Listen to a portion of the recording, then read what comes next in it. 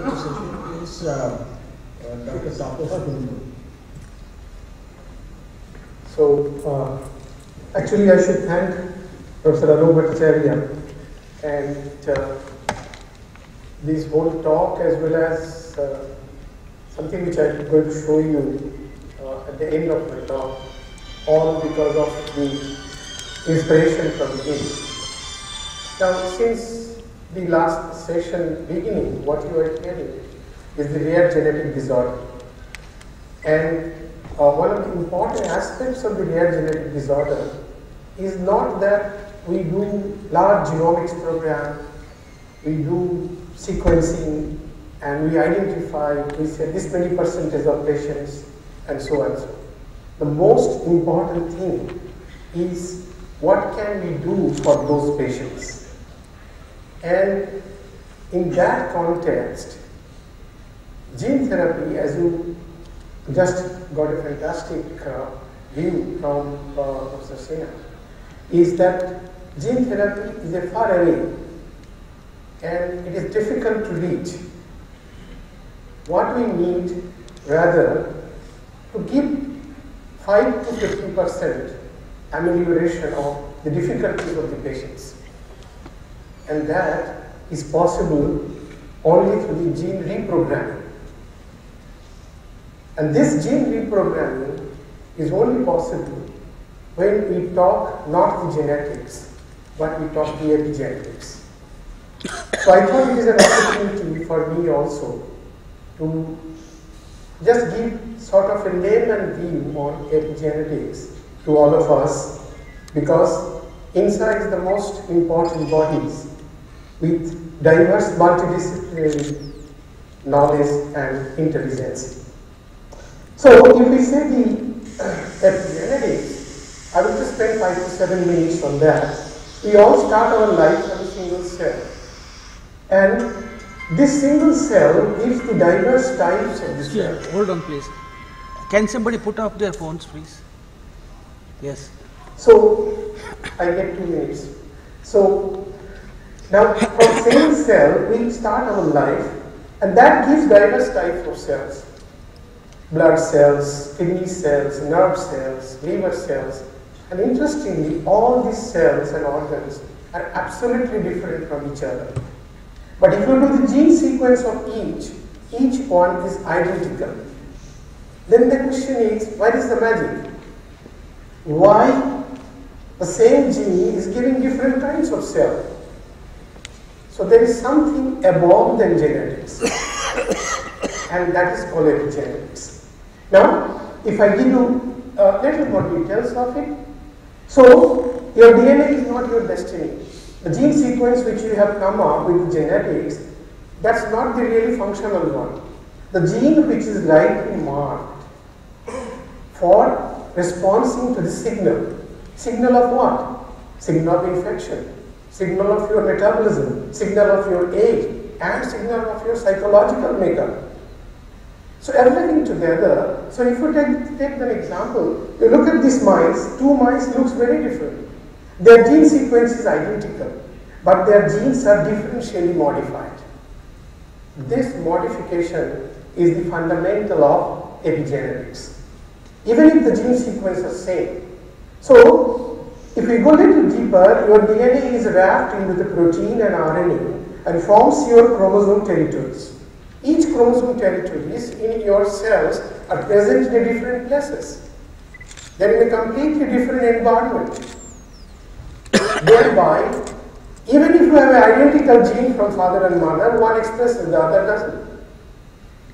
And you will find out there are rare genetic disorder which is a problem with this paternal or maternal inheritance. So, the song of the life will only be sang when it is rightly modified. Otherwise, your genes which are present with the DNA, protein and RNA together, like balls in your cells, and combine everything together in your chromosomes, are not really functional. And that is why the fundamental modification, like methylation of your DNA associated protein like histone modification, and small RNA, which gives the 3-dimensional identity of your genome, in different stages. And this three-dimensional identity often alters by the signal of life. And this could be infection, this could be metabolism, this could be your age, anything, okay?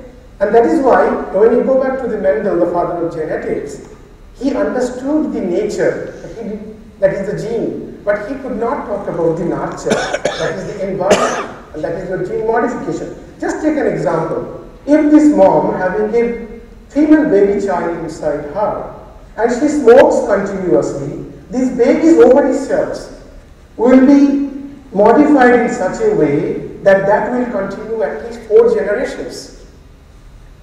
So epigenetics need not be transcellular, it could be transgender also. It could be as powerful as that. And if you see that, who is the most important person in your life? This is the most important person in your life, that is your mother. She is the one who has set your first epigenetic cassette.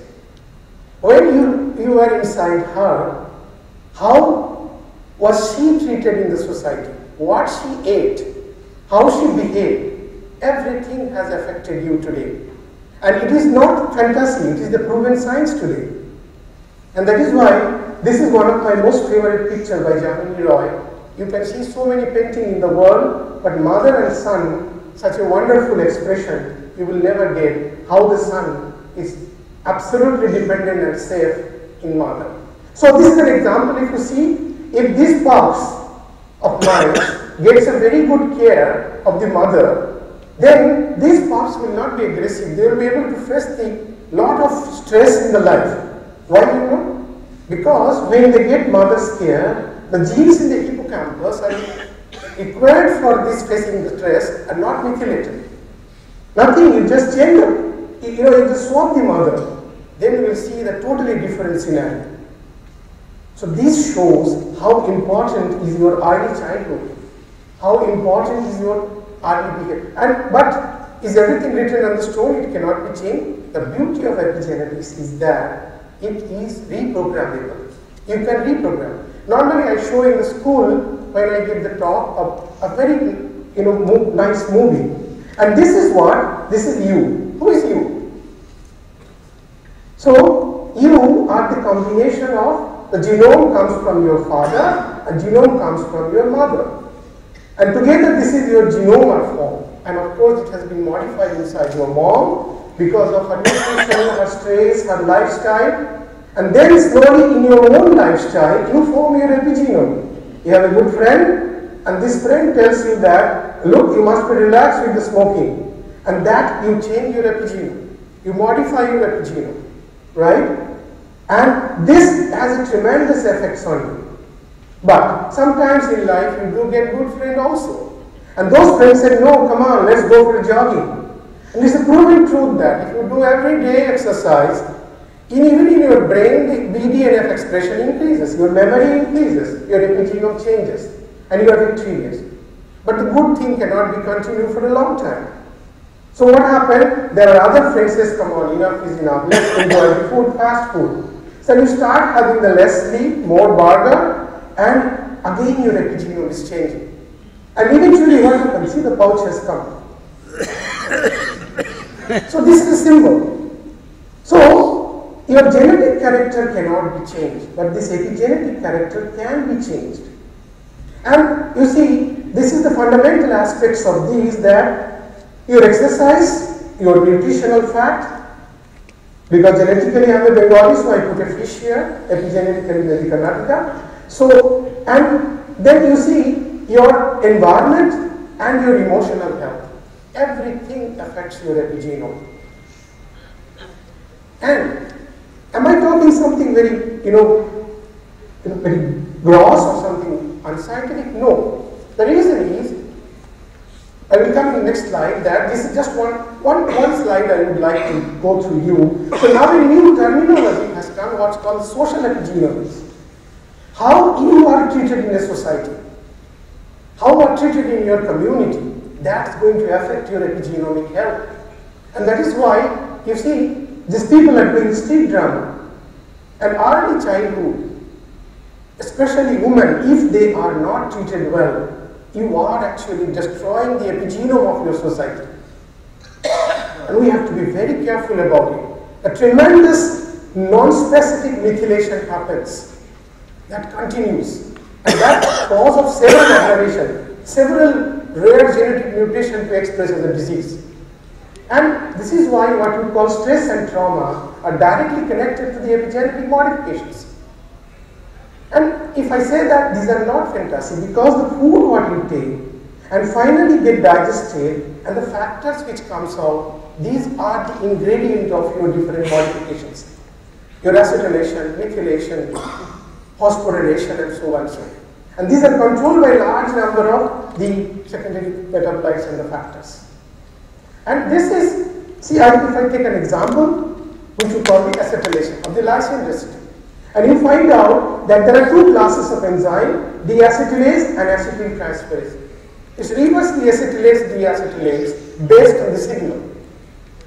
The signal what I repeated time and again. And this directly controls the homeostasis of your genes. This is called acetylation homeostasis. This acetylation homeostasis, when it is hypoacetylated, genes are closed. It is not expressive. When it is hyperacetylated, genes are open.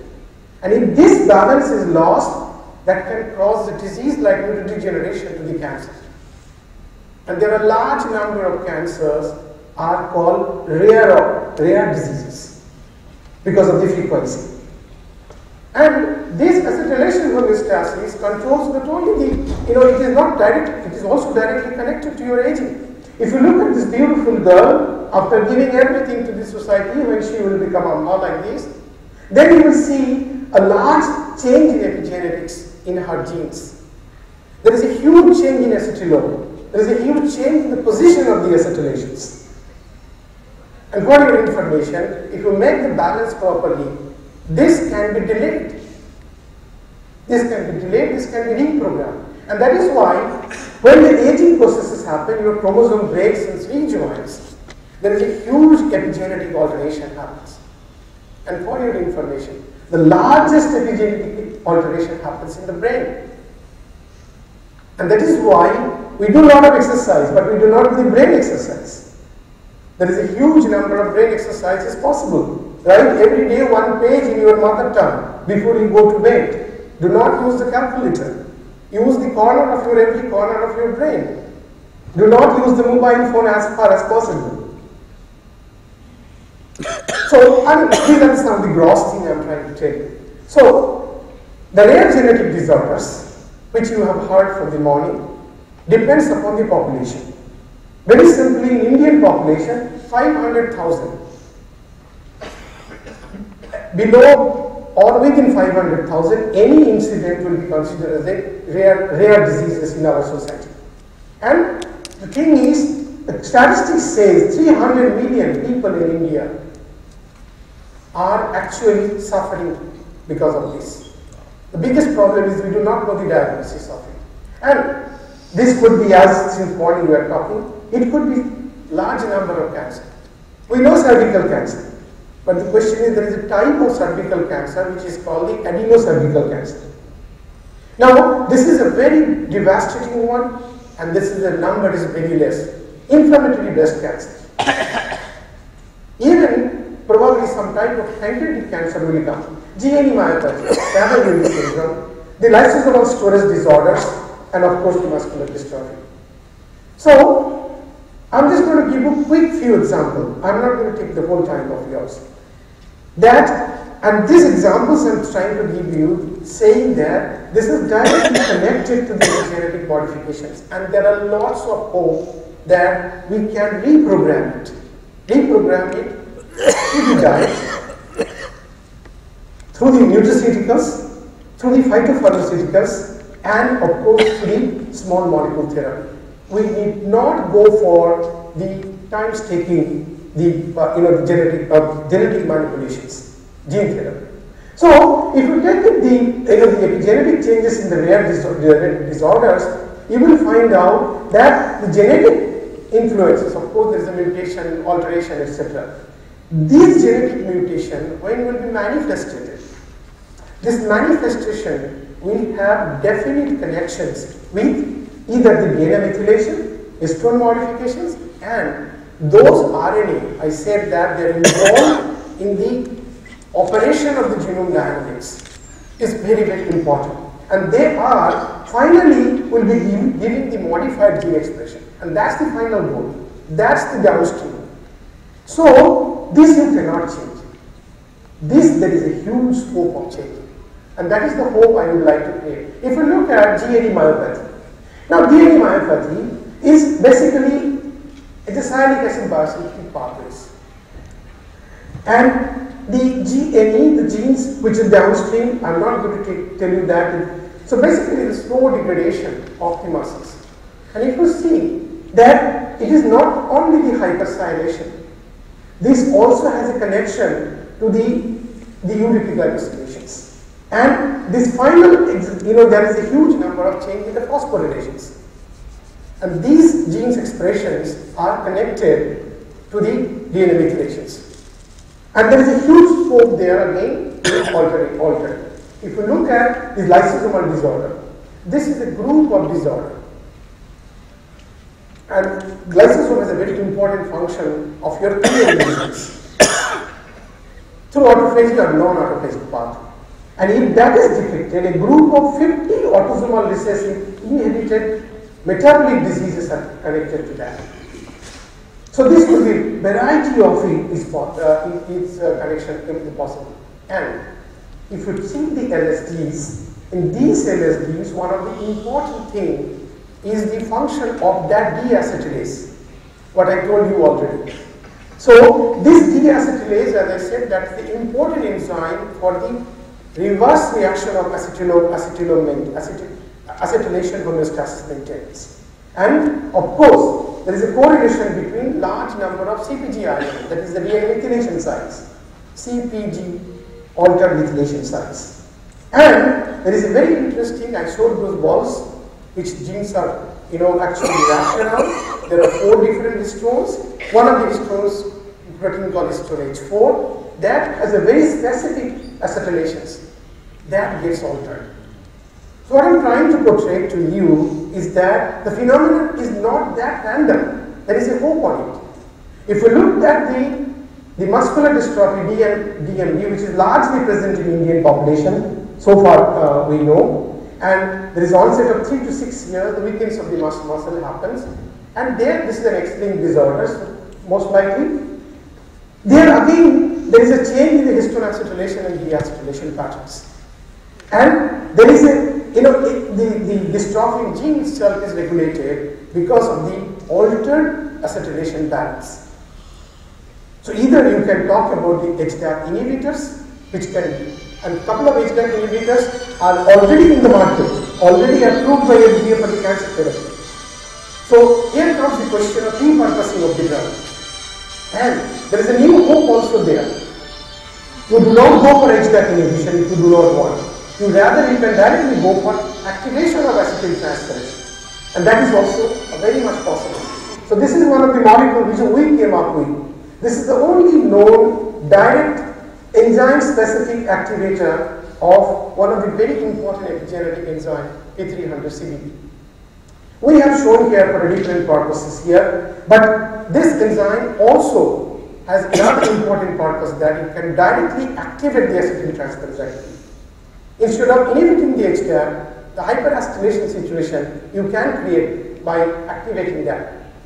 Now, you see, this is another important, how much time I have? 5 minutes I have? Okay. So, important thing is that FSHD. So, this type of muscular dystrophy is a progressive myopathy that afflicts individuals of all ages. It is an autosomal dominant genetic condition that mostly inherited, caused by disrupted genetic and epigenetic regulation of microsatellite lipids. Now, so this is gene, one of the important genes is DUX4. And this gene's expression is connected to, based on the patient's DNA methylation, chromatin architectural questions. So there are proteins which is not being part of the main architecture of the genome, But there are large number of architectural proteins. Then, of course, the histone modifications and the acetylations, a modification like acetylation, and a few non-coding RNAs like microRNAs. So, the treatment, no treatment is currently available for this. But there are large number of trials are happening. People have created the model system, and people have also created the couple of modifiers together, alishantriflor and all. They have come up with the molecules which they are giving a screening to reverse these at the cell line level from the patients. So this is being under progress. The another one is the Prader-Willi syndrome. So people thought this Prader-Willi syndrome is a dangerous one. In the chromosome 15 is a large number of genes alteration, the heterogeneity is huge, and there is no hope on it. That's what people thought. I'm not going through the disease behavioral change and all detection, etc. And if you see that, so this is the inactivation of one of the very specific mark, H3K9 trimethylation. Again, among those four histone, one of them is histone H3. That has a very specific lysine residue. That gets modified by a set of enzymes. A triple modification happens. And there are number of enzymes involved in that. So, the genetic basis we know. Epigenetic basis we are understanding, because epigenetic basis has much more heterogeneity than the genetic one. And thereby, there is a scope of better even the patient severity specific treatment. So, this is just to show you that if you look at this Prader-Willi syndrome, and if you see there is an alteration in a very specific methylation, and this could be the highly heterogeneous from patient to patient.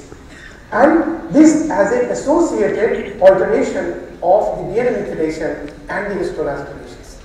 So, people have already generated a mice model system where a screening strategy for the large number of small molecules are being already done. And this has been shown that one of the important things is one of the important enzyme being targeted is called G9A. G9A GLP. This is very specific methyltransferase, what called histone H3. And the 4 molecules are about to enter in the phase 1 trial for G9A and related diseases. Now, why not? This will also be very useful for the rare genetic disorders. And just to tell you that this is the Eclipta alba. This has a lot of pyrrolactone group of compounds, and recently derived from there, we have come up with a, this is yet to see the light of the day or whatever, and this we have a very specific inhibition of the H3K9 dimethylations. And it's a natural compound, very small modification has been done for Eclipta. So, I will not go to the details of the cancer and epigenetic modification. Based on the cancer, its locations, there could be different types of modifications. And the beauty is what we are finding now, that some of the rare cancer is harboring a very interesting epigenetic language which we do not know. There is a huge scope of fundamental research and the associated research on the designing of the molecule. Okay, so if you see the rare cancer, for example, if you look at the rare cancer sites, for example, if you see in the blood there are 22%, female reproductive 18%, 14% diabetes. So these are the percentage of the cancer what by definition of the frequency you can consider the rare diseases. And each of them apparently the initial results suggest that there could be a very unique epigenetic language present. And thereby, I'm done. Two more slides. So, that is why the balance between another important thing sites called H3K27 trimethylations, a very specific sites, and the enzyme complex is EZH2. There are compounds in the phase 2 trial which targeting the EZH2 complexes. So this has been designed for the cancer therapeutics. And also, as I said, the P300 CBP compound will directly connect or largely the acetylation. Then just I want to show you one of the example of this molecule, which is a very broad spectrum acetyltransferase inhibitor. And what we had shown that indeed it is very effective to reduce the acetylation level in the tumor samples. So there is a big hope that we can work on.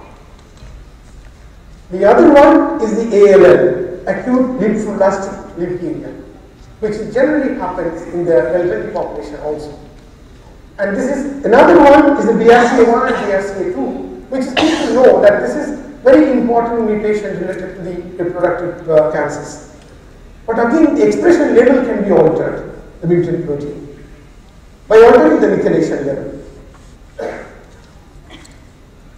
Then I just already talked about the cervical cancer. These are few examples which I have given specific examples of the specific genes where targeting by the filed as a cytidine or targeting the very specific miRNA or targeting EZH2 methyltransferases or reprogramming DNA methylation or reprogramming of the histone modification, indeed we can generate the large number of therapeutic targets and hopefully a therapeutic measures. So this is the last slide. So based on these, we are highly encouraged, and credit largely goes to the inspiration to Professor Alok Bhattacharya. So in CDRI, we are coming up, hopefully, if the DG permits, CDRI Center for Orphan Diseases. And we have got a promise from Dr. Yusuf Hamid from CIPLA that he will be sponsoring this. And this center plan to do this is the CDRI CIPLA Center for Orphan Diseases. Phase 1, we are trying to take the neuromuscular disorders and rare genetic disorders, two different lines, 3 different diseases. And the second phase will be the other disorders based on this availability and facilities, money, etc. So this could be, we are looking with a lot of hope and to CSIR as well as to the CIPLA company. The last one, this is a quote from our beloved president, past president, Professor Dr. Abdul Kalam, that there are a lot more to be done in this area and continue to put a lot of attention. Thank you very much for your kind attention.